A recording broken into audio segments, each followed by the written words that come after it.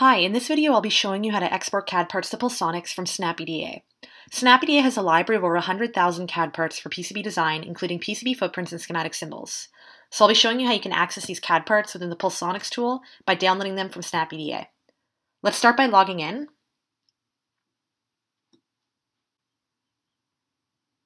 Now I'm going to search for a part, and in this case I'm going to search for a video encoder. I'm going to choose this one from Analog Devices. Now I can see everything I need to know about the video encoder. I can see specs, pricing, but most importantly, the CAD symbol and footprint. So I'm going to go ahead and download that for Pulsonix format.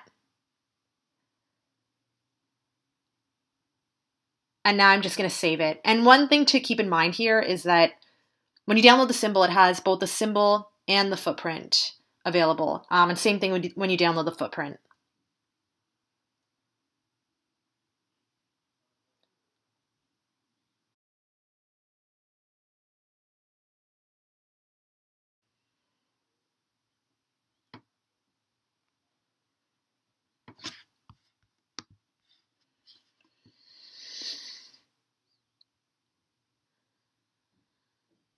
So now I'm going to open up Pulsonix,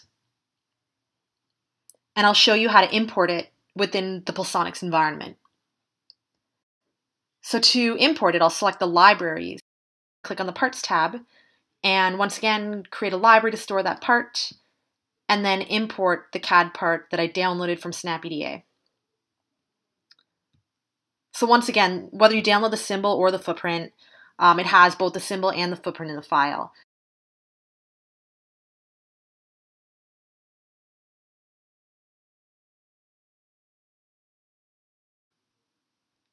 So now if I want to use the part in my design, I simply, once again, select libraries and then add to a design within the schematic or layout that I have.